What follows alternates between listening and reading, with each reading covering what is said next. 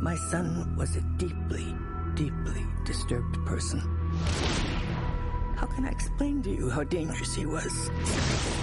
No, not was. Is.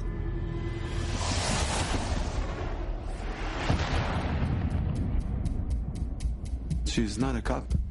She doesn't need evidence, doesn't need facts. All she needs is a murder site and a body, and that's all we have. Special Agent Scott? There hasn't been a murder like this in years. The smashing of the face and the cutting off the hands. It's the sexual element. It's what turns him on. That's James Costa. He claims he saw most of what happened. Look, I'm doing my best here. That man's face was half gone. I saw the man who did this, okay? I saw him, and I can show you what he looks like. Could that be your son? It could be, but my son died 19 years ago.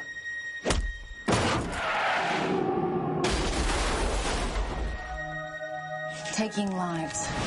That's what Martin Asher's been doing for almost 20 years.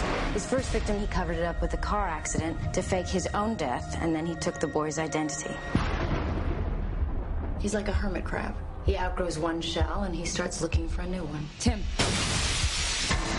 All of these men have something in common. Simply a life different from his own. He knows that I'm cooperating with the police. The bait always dies. It is our best shot at catching this guy. My son is a very dangerous man. What did you tell the police about me? Hey, Tim! After all these fun games we've been playing, all this time that I've put into it, you have something that I want.